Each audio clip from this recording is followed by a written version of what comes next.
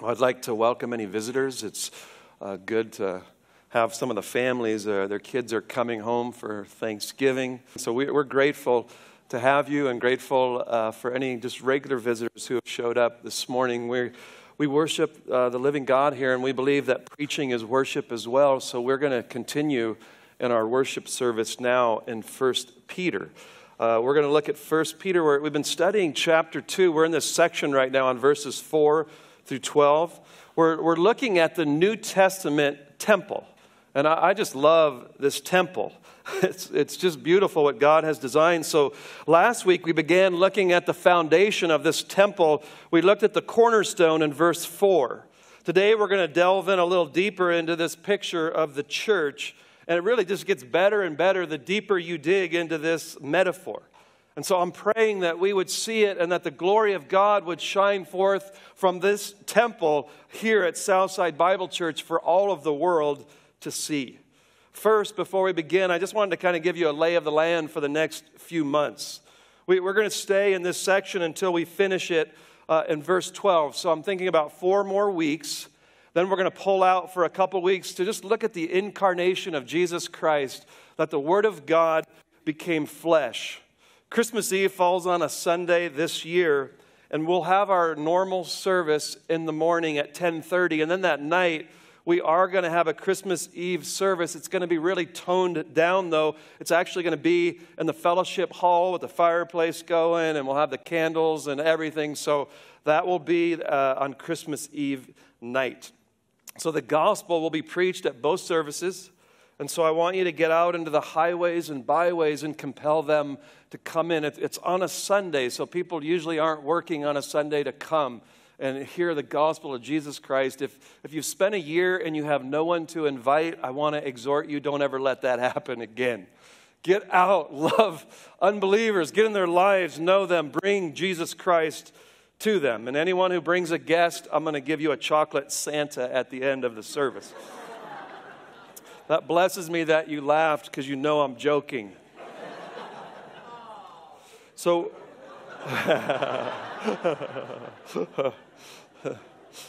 we're going to be doing the Advent again as well, and we'll have a family that will start the service, and they'll be doing readings from some writings that John Piper did to help us worship God this incarnation season. Sunday school, as Joel mentioned, we'll be spending some time how not to miss Christ this Christmas. So let's dig in this season ahead and really grow in our love for Christ. That he came into the world to die for sinners, and I don't want us to lose that focus.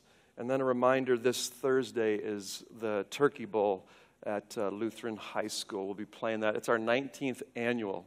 So I was there for the first one, and I'm going to be playing in the grandparent game. So we've got 4 games going on, and so grandparents, come. It's really a lot of fun, and we can have 3 generations playing football together. So encourage all of you to come. There'll be every level of competition at that game.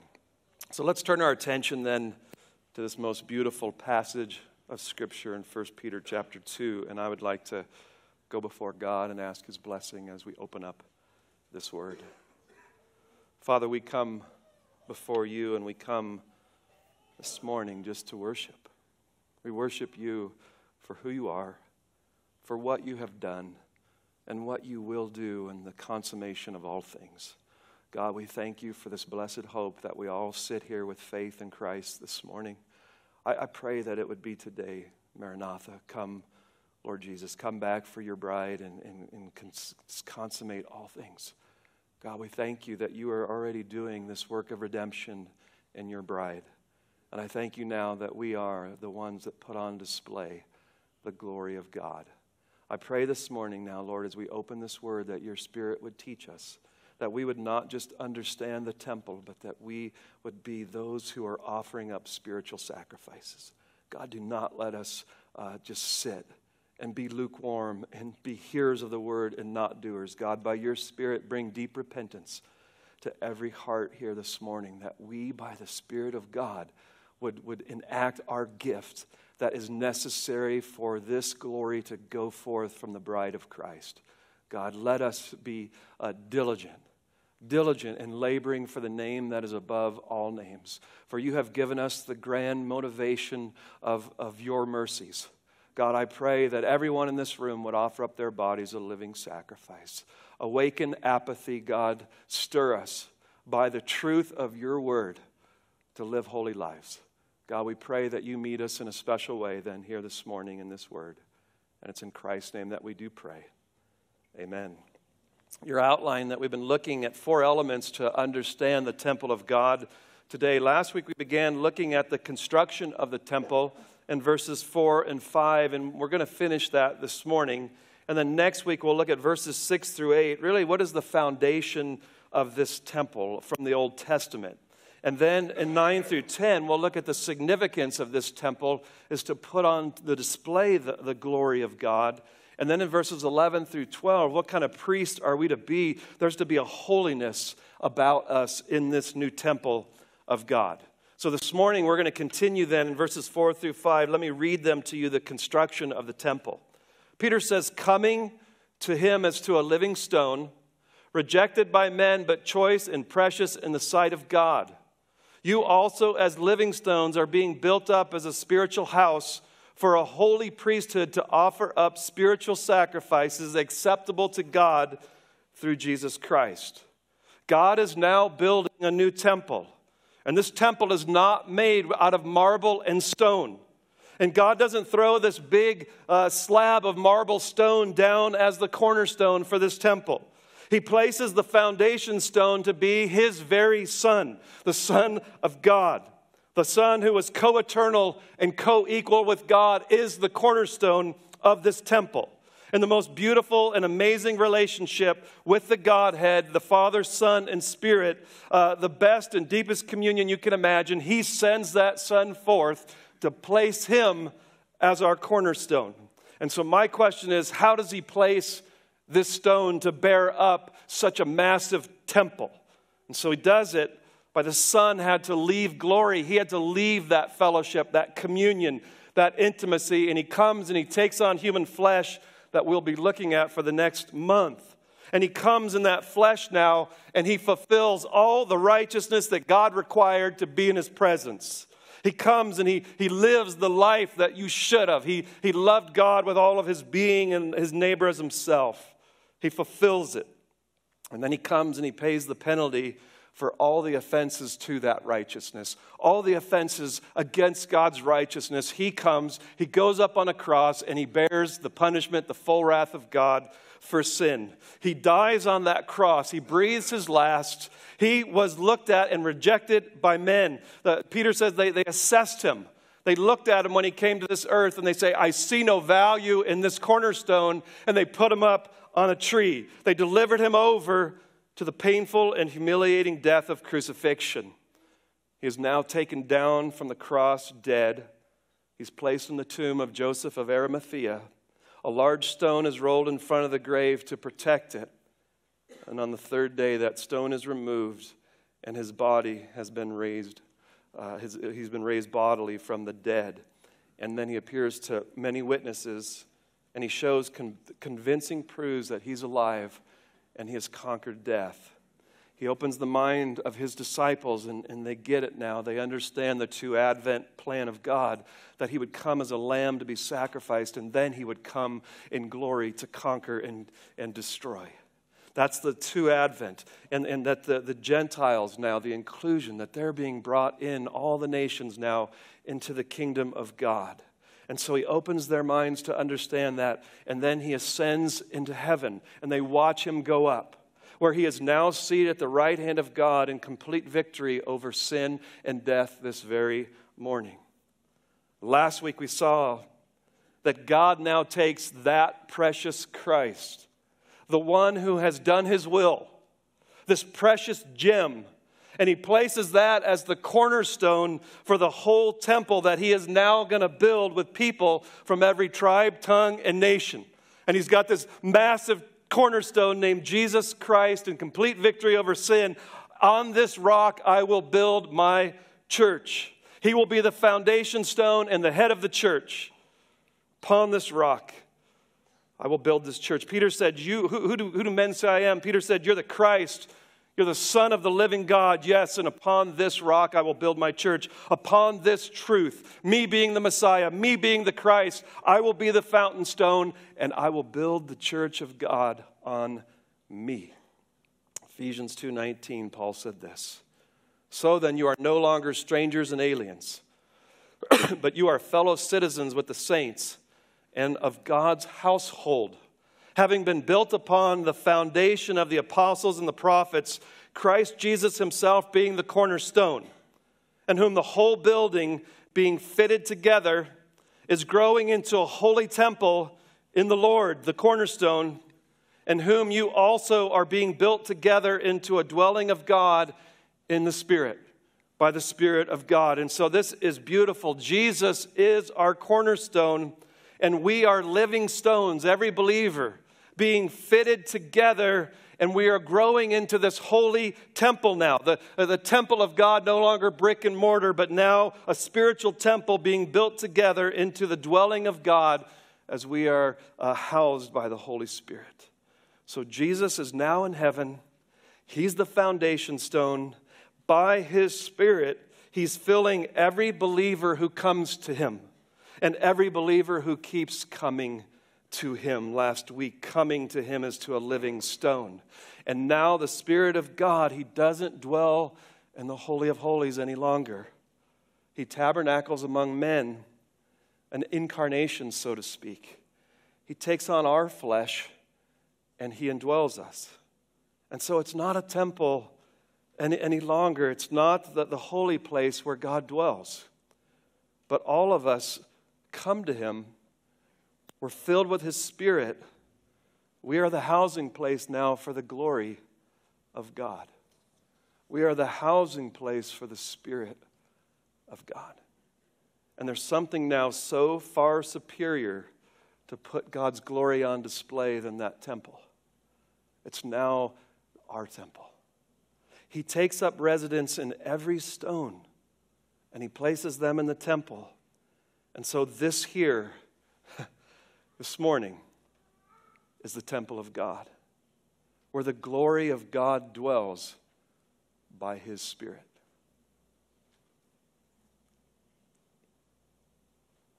I like this so much better than brick and mortar. You're living stones, believers. Flesh and blood indwelt by the Spirit of God. Stones from all over the world. We got every parts of the world represented here. There's stones from all ages.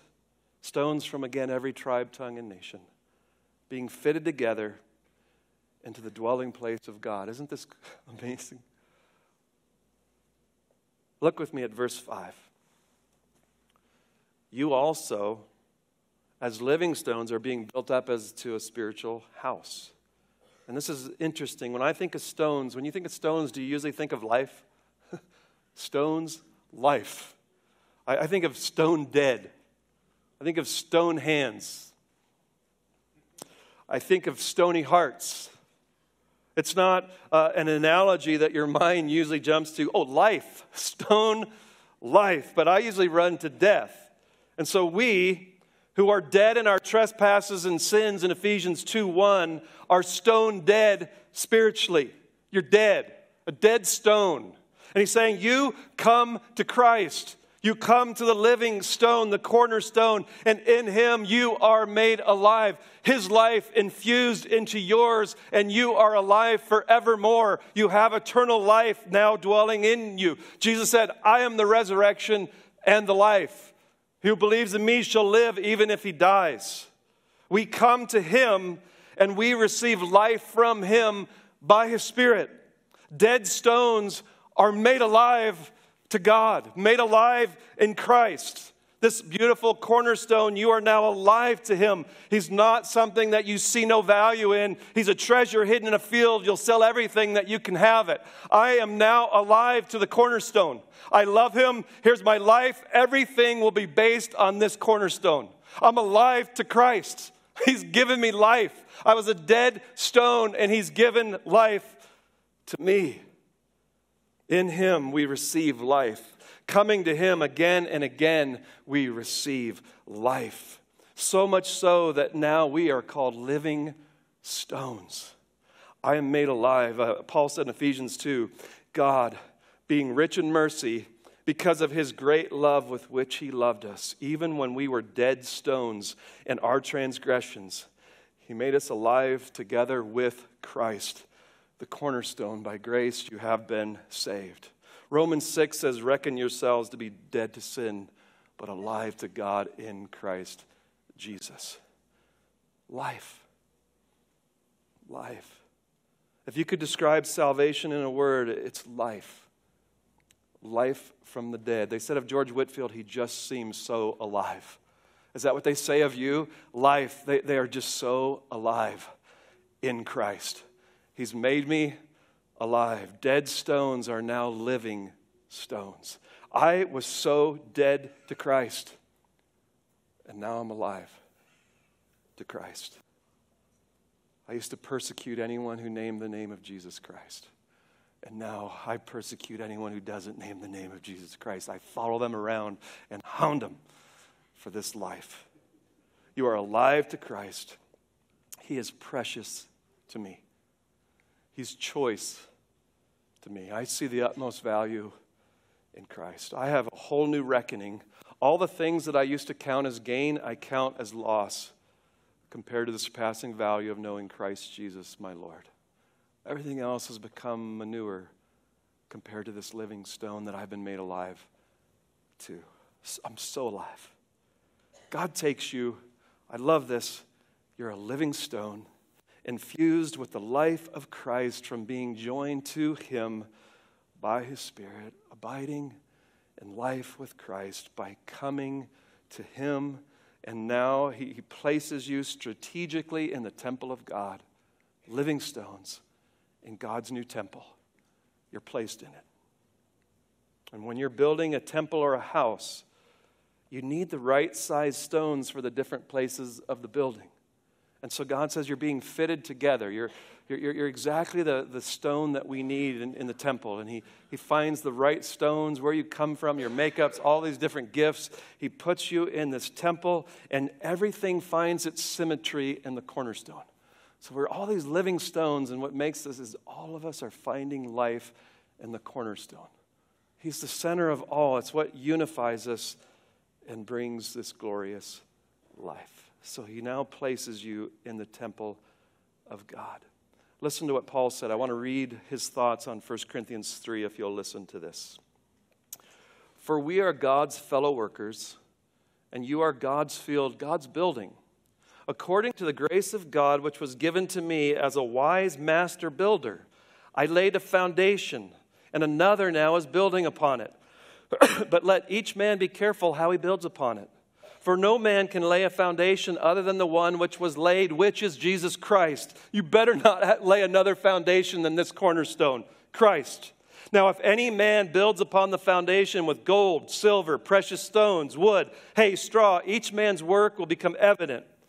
For the day will show it, because it's to be revealed with fire on the day of judgment, and the fire itself will test the quality of each man's work. If any man's work which he has built upon it remains, he shall receive a reward. If any man's work is burned up, he shall suffer loss, but he himself shall be saved, yet as through fire. Do you not know that you are the temple of God, that the Spirit of God dwells in you? If any man destroys the temple of God, God will destroy him. For the temple of God is holy, and that is what you are. There's a reverence to this temple for me to be holy. God takes these living stones. He's building up a spiritual house called a temple. The church of God is the temple, which is right now in the process of being built, and it's not done yet. When the last stone is laid in this temple, Jesus Christ is going to return. And since it's a spiritual temple, I can't tell you when this temple is going to be finished. I can't even tell you what percentage is finished right now. Only God knows that. But I can tell you this. The building is closer to being finished than when you first believed. We're closer to the last stone coming in. And I pray it's one of you that share the gospel with that last stone. So talking with people nowadays, what's amazing is we all see it. This world is falling apart. And people in America especially, we're stumped. We've lost hope of any kind of a future. They don't believe better days are ahead. Yet as you look at history, doesn't it kind of seem confusing? But in every generation, here's history. God is taking out certain stones from all over the world. And He's joining them to Jesus Christ, and they're becoming living stones. And He's adding them to the building of God. That is history. Romans 11 says that's history. That is what God is doing in this world, saving Jew and Gentile. And it's going forth according to God's purpose by chosen stones that are being rejected by this world, but chosen by God. And they're being placed in this temple. And for what? If you'll look with me in verse 5. What reason? Well, for a holy priesthood to offer up spiritual sacrifices. Peter now mixes his metaphors. This always messed with me when I studied this passage. But what I've come to is no metaphor can hold all of this truth. It's just too glorious. It's too infinite. One metaphor doesn't work for this truth. And so we're going to go from being living stones in the temple to now priests in the temple who are offering up sacrifices. Living stones now offering up sacrifices. So I think Peter's mixing the metaphor now to get the whole picture as he's thinking about this whole new temple. And so the temple is being constructed. There's no more physical but spiritual, but there's also no more priests. There's no more priests in the kingdom of God now. There's no more burnt offerings and sacrifices being brought again and again. There's new kind of offerings, and Peter says they're going to be spiritual offerings. We don't bring goats and bulls anymore. We now are going to be priests, and we're the ones bringing spiritual offerings. And so here's a new metaphor, but with the same picture. And so as I was considering the fullness of this metaphor, something was brought to mind. And I was thinking about when God brought Israel out of slavery. When they were in slavery and He brings them out of Egypt, He delivers them and He makes them a nation. He sets them apart for Him so that they will put His glory on display to the world. I want you just to listen to Exodus 19. Moses went up to God, and the Lord called to him from the mountain, saying, "Thus you shall say, to the house of Jacob, and tell the sons of Israel, you yourselves have seen what I did to the Egyptians, and how I bore you on eagle's wings, and I brought you to myself. Now then, if you will indeed obey my voice and keep my covenant, then you shall be my own possession among all the peoples. For all the earth is mine, and you shall be to me a kingdom of priests and a holy nation. And these are the words which you shall speak to the sons of Israel." Now we're hearing almost the exact same language from Peter. He's talking about now those in the church, and we've been delivered from the bondage of sin and death. And now we are in a new covenant community called the church, where we're to be priests. And we are to offer up spiritual sacrifices to God. And then that same glory from the temple will shine forth that did in the burning bush from the church, manifesting God to the world. This is the fulfillment of it. We're the ones now who are going to show forth the glory of God as we're joined to this living stone and start being changed into His image. And we're going to look at that for a whole Sunday in verses 9 through 10. But what I want you to see this morning is God's glory dwells right in our midst. The glory of God is here this morning. It is in my heart, yes, the Spirit dwells inside each believer. But that isn't what this passage is talking about. This passage is corporate. You're being built up as a holy temple. And as we come together, when the church is assembled, built together, we become a community that serves God and serves others. The glory is put on display when the church is gathered. God inhabits His people in an assembly as a lampstand being in our very presence. The glory of God is with Him dwelling in each one of us, and us coming together now corporately as living stones. We are to show forth the glory of our God, and amazing things should happen when the church is gathered. There is this beautiful access to His glory in community. This is what He's talking about. So I experience it in such a beautiful way every Sunday when I come here to worship and be with the saints and to show forth God's glory and all of these things. It is glorious to have God's people together. I was so glad when they said to me, let us go to the house of the Lord. I love the Lord's Day. Friday night, I had all the college kids and career over to my house, and I was just looking. There were just little stones from all walks of life. You know, I was enjoying a sweet young man who shared that he'd been in some really bad things, and drugs, different things, and he was sitting with these two sweet young men who had been taught well, homeschooled, and they were just fellowshipping, enjoying each other, and I just kept watching, and it was just beautiful to see all these different living stones, the glory of God being manifested as we come together in all of our differences. You can't find unity with this much difference anywhere. And it just, guys, it puts on display the glory of God when you have this whole church where all of you come from and how different you are, and we are so one because of our cornerstone. It puts a glory that this world can't find. They're trying so hard to find unity, and it's just getting worse.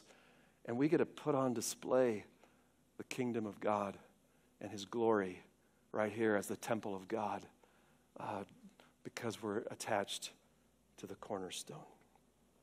Beautiful. The church is the place where his glory dwells. If his glory is in the church, then it's going to always be breaking out. And I think we fence it in with small expectations and ambitions. I think we don't get the power of God and what this can really be. I really don't think we get it. We don't think high enough of what can and what should happen if all these stones show forth the glory of God. God's glory went away. They killed it when it was manifested in Jesus Christ. So where is his glory now? His glory is in our very midst this morning. The church assembled, coming to him as living stones, giving spiritual sacrifices. Therefore, I urge you, by the mercies of God, to offer up your bodies a living sacrifice to God. This is your spiritual act of worship. And so now a new sacrifice under this covenant, when I see Jesus Christ, my living cornerstone, here's my life. And there's a glory that's going to break out when everyone will be so enamored with this Christ and dwelling with him in oneness. And when this starts to break out, spiritual sacrifices are going to go all over the place. And his glory is going to be seen, and it's going to move, and its power. This is so glorious compared to that old temple. What I'm seeing here this morning is so much better. I've been thinking a lot about this. There's a glory every time we assemble. And yet, just in studying history, his glory breaks out more intensely at different times throughout history. And you see, there have been so many times when the church, it just becomes a structure. It just becomes a place that becomes cold and dead and external. You just come, and I do church. Church is a building. And you don't understand at all what I'm talking about, and that's when there's just no glory. Ichabod. It just, all we're doing is going through motions and doing things, and it's not spiritual. It's just external. You know how many churches are dead? And every once in a while, the glory of God breaks out, and you get things like a Reformation from Martin Luther. The glory had departed from that era. And Martin Luther, the glory breaks out in his heart, and the gospel of grace takes it over, and Jesus Christ is that cornerstone, and he becomes a living stone in Christ, and it broke out upon the whole world, and it still is today. His glory, when we get the cornerstone and we keep coming to him, the oneness then that we have because we trust this cornerstone together, and he's everything, his glory breaks out. It does amazing things. It doesn't break out when you're all about materialism. It doesn't break out if you're cold-hearted, when you lose your first love and everything becomes external. And we become a club. I belong to Southside Bible Club. We become an institution. And that'll never get it done, guys. That's not spiritual sacrifices. And at times, a church gets it. and the glory of God breaks out, like I saw Friday night. God's grace becomes amazing grace, and people are just taken up with the glories and the beauties of this cornerstone. And when that happens, spiritual sacrifices and his glory just breaks out everywhere. So at times, a church gets it and it happens. I heard an example this week I wanted to share with you from one of my favorite preachers. He said in 1857, downtown in New York City, there was a layman whose name was Jeremiah. I like that name. At noontime, he decided, I want to start a prayer meeting. He worked on Wall Street. And I'm just going to start a prayer meeting and see what God will do. And the first day, nobody came. And the second day, I think one person came, and he just kept praying. And it just kept growing, and it actually caught fire to where 10,000 people gathered on Wall Street and this place to pour out their hearts in prayer before God. And it went to the churches, and it caught fire. And in 1857 to 1860, 50,000 to 80,000 people were converted. That was 10% of the population then in New York City. What happened? The glory filled the temple. And they began to see the glory of this God from living stones who are beholding the stone. So I just want you to think about this. We are the glory of God when the cornerstone fills our hearts. And he is the focus of all areas and every ministry that we do. Christ is the center. We are the manifestation then of the glory of God, and it can break out at any time. It can break out in your families. It can break out in your neighborhoods, in this church, in this city, and in this world. There is no limit to the glory of God that a church can shine forth when it gets the beauty of what I'm talking about this morning. I would rather die than have this be an institution. I want it to be the glory of God by us being living stones, coming to him again and again and again till I reflect him, offering up spiritual sacrifices. So that's for free. That's your pastor dreaming. Okay? We'll get back to the text, but do you see what I'm getting at? I have a vision of what this could become. Now, we are a royal priesthood, and he says to proclaim his excellencies. We are now priests. So we no longer have higher, more spiritual people going to God for us. Almost every religion, there's always a priest. They're the super spiritual people who are going to represent us before God. So we go to them because we can't go straight to God, and they'll help us. They'll kind of mediate for us. But now we have what's called the priesthood of the believers. There's no one more special or higher up to make mediation for us. Don't come to me saying, Pastor, if you pray, God will listen. No, he'll listen to every one of us. We're believers. There's no one higher up. We're all a priesthood, and we all go into the presence of God through Jesus Christ and offer up sacrifices. So there's no hierarchy of people that have more acceptance with God and can get us closer. We now are priests in this temple, all of us. Every believer, and you're to go and make sacrifices to this God, and they're not bulls and goats and lambs. Those ended with their fulfillment. The Lamb of God was sacrificed for sinners once and for all, and now we make spiritual sacrifices. How are you doing with your spiritual sacrifices? You offering up spiritual sacrifices to God? Some of you might say, well, I'm not doing so good. I get like a C- or maybe a D on this. And look what he says. You offer up spiritual sacrifices in verse 5, acceptable to God. How? Through Jesus Christ. Only what is done through him is acceptable to God. Hear this. Nothing else will ever be acceptable to God. You can bring a million things, and apart from through Christ, it is unacceptable. There's this thing called Ramadan they celebrate, and you bow down to the north, and wherever they are, all over the world, they go to the north and they worship.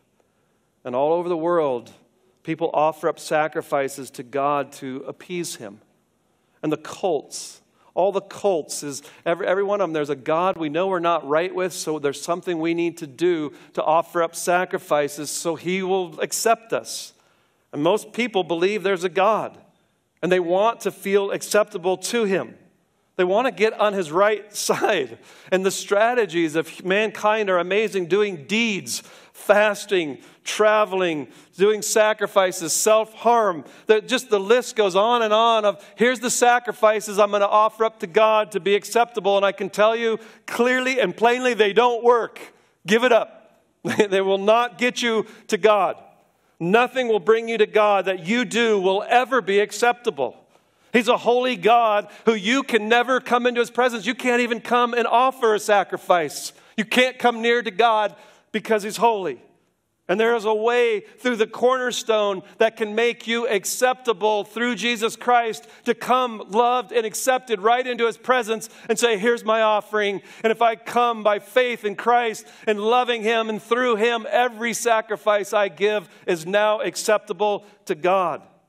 Romans 15:18, for I will not presume to speak of anything except what Christ has accomplished through me, says Paul, resulting in the obedience of the Gentiles by word and deed.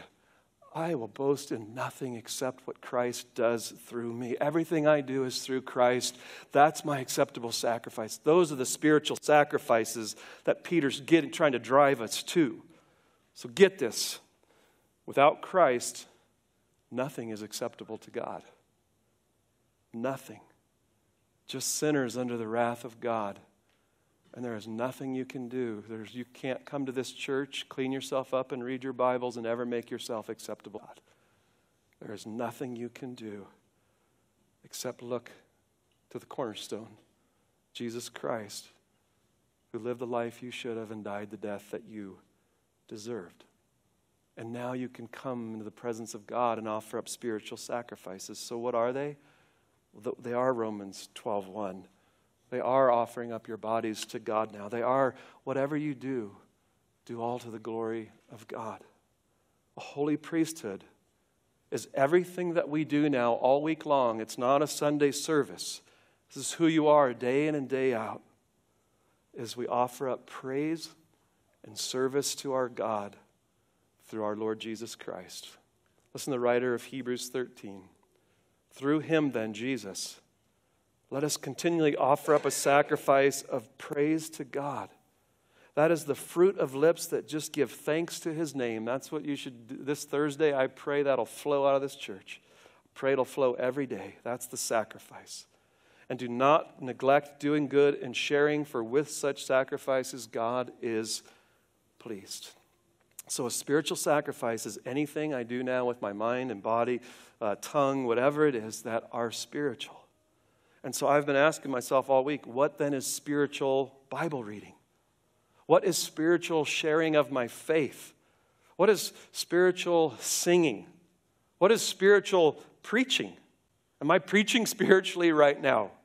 Did David lead spiritually this morning? Was it spiritual singing? And spiritual is when it's all done in light of the cornerstone. Everything that I say and do, it's not externals. It's not trying to earn favor with God. It's because of this finished work in Jesus Christ. Everything I do flows out of that, and therefore it is now spiritual worship to God. It's all done in light of in him, through him, and to him. I preach in reliance upon him and power from him, shaped by his word for his glory. Everything you do is the cornerstone. That's the only way you're going to get spiritual worship. And so my prayer is that everything that is done here at Southside would be spiritual sacrifices. I pray that if you are a greeter, you greet with spirituality. It's a spiritual greeting. I love you because Christ has first loved me. It isn't I just smile. It's I love you. Welcome, brother. Welcome, sister, into our temple of God. It's listening in the power of his Spirit. Are you listening spiritually now? Is there a rising desire for his glory as you hear the word of God? Or is it, get this over so I can go to lunch? Goodness, Pastor, that's not spiritual listening. Come and hear the word of God, and you're dwelling with Christ, and you're listening, and you're seeing what the glory of the temple could be. My own life, I want spiritual sacrifices. That's spiritual listening. Do you have a spiritual love for the body of Christ? It's rising up from Jesus Christ. And I got to do one thing so I feel good that I helped the church. This is who I am. This is a spiritual love because it's coming from the cornerstone. It's coming from what he has done for me. And so I have a spiritual love for this body. I have a spiritual service to anyone in need. It just comes from the cornerstone. It comes not to get accepted, but because I am accepted. It comes because we're brothers and sisters. It comes because I am one with Jesus Christ. And now this is a spiritual act of worship. I wonder if God took away everything we did this week that wasn't spiritual, what would be left on the table? Could it be?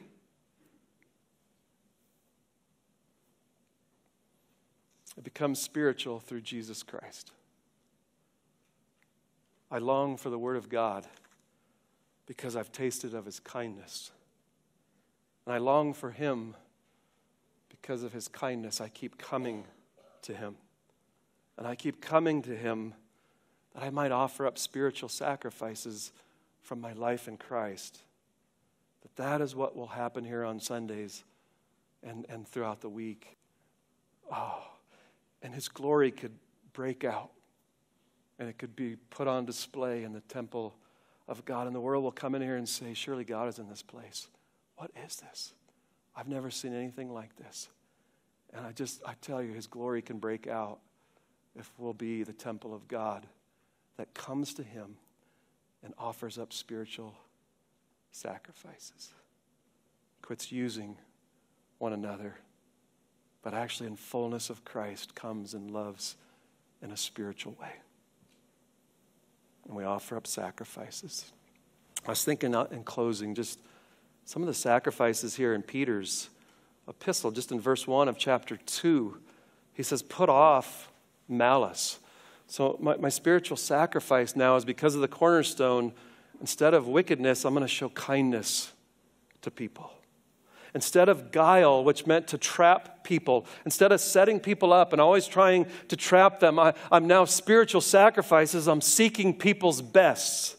Instead of hypocrisy, where you do all the right things when everybody's looking and you want to look spiritual, he's saying now to give a sacrifice of being real people who really are acting out what Jesus Christ is changing and bringing out of your life. Put off hypocrisy and give the sacrifice of realness. Put off envy, where every time someone outdoes you, looks better, doesn't invite you to their party, you're green. He says, put that off and be someone who rejoices with those who rejoice and love to see blessing in other people's lives. That's my spiritual act of worship. Put off slander, where you gossip about other people and you say it's just a prayer request and you're slandering and you're devising and hurting the body of Christ. Put that off. And now, because of the cornerstone, come speak words that build up and help people become more like Jesus Christ. Put on a stretching love of 1 Peter 1:22 of an agape. That's a spiritual sacrifice when I become real from this cornerstone and I just now give out the glory of God because it's real and it's from Him, and everyone who looks at it is going to see the glory of God. Guys, they used to come and look at the temple and say, man, this is way more. Solomon is more than we ever heard of or thought. I want people to come look at this temple and say, this is more beautiful than anything I've ever heard of or seen. Living stones built on the cornerstone, offering up spiritual sacrifices. Oh, that the world would see what God has designed this to be and say, there is nothing like this. I want to be a part. I want in the temple. Well, come to the cornerstone. I offer you the cornerstone this morning. If all your life is a sham, there's something that can change it. And it's not your effort and your good works. There's a cornerstone who was bloodied for you. And there's a cornerstone who holds out his hands and says, come to me. If you're weary and heavy laden because you're trying to do all these things and you have no heart, come to me and I'll give you rest for your souls. So I pray if that's you this morning, I'll be up here afterwards and I would love to talk with you and help that burden fall off of trying to live the Christian life without a cornerstone. Oh, He's lovely. Come, let Him bring spiritual sacrifices from knowing and loving Jesus Christ. I pray that the glory of God would break out in this place. I think we could shine so much more than we do. And may all that we do as a church, may it be spiritual. Let's join together and offer up spiritual sacrifices. Amen? Let's pray. Father, I come before you and I thank you for this glorious picture that Peter is painting for us. I love this new temple. God, I love the cornerstone. I love how beautiful it is. It's a choice stone, a precious stone to you. And oh God, by us becoming alive, he's a precious choice stone to us. Though we do not see him, we love him. God, I thank you for this sweet Christ. And I pray that we would be a people who keep coming to him again and again and again. And from that place, God, that we would offer up spiritual sacrifices, real ones, the ones that are that pleasing aroma to you. God, don't let us be dead and external and just a building. God, let the temple of God put out your glory by these stones that you have chosen and placed, fitted together just perfect in this temple. I pray that this local body would put that glory on display and that you would be pleased to blow through this city and through this world, through our families and through our neighborhoods and our schools. God, that people would see this glory and that this glory would be bigger than ourselves, our own acceptance, how people treat us. God, let your glory be bigger and let us show the world a unity among diversity on our cornerstone. And it's on Christ's name that we do pray. Amen.